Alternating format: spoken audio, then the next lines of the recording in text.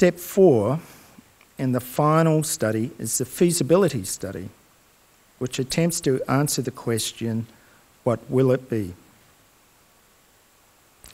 Economic results for the selected mining project option will have an accuracy in the 10% to 15% range.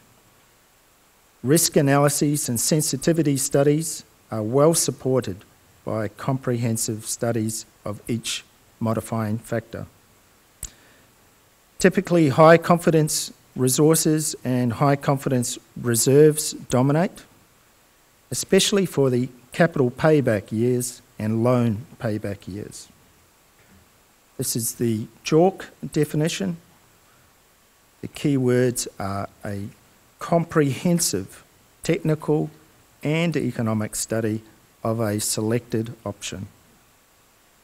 The key reason to undertake a feasibility study is to obtain funding, to complete final designs, construction, mine commissioning works, and other capital needs. For this reason, the feasibility study documents must be in a format and to a standard suitable for audit and assessment by the funding party's team of experts. In this slide, we have an example of the study requirements for procurement of debt funding. Alberto, I mean, what do you see as the state of play at the moment in terms of exploration studies and exploration risk?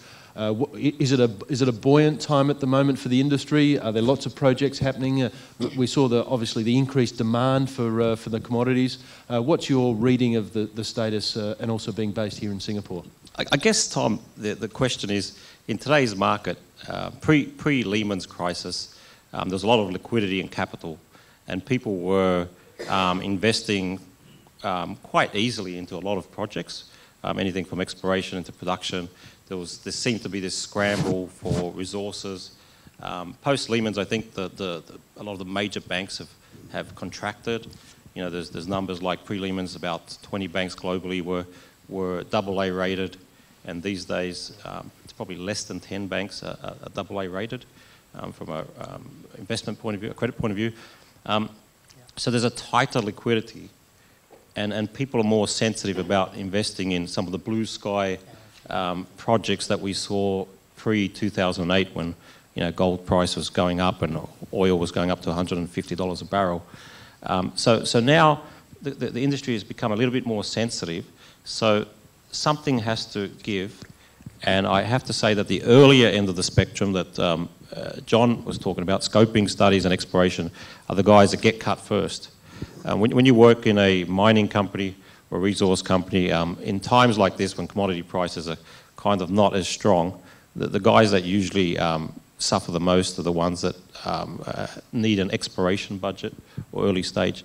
The guys that are strong these days, the ones that are very close to production or have, I guess in that slides that John Bisham showed, is a feasibility study.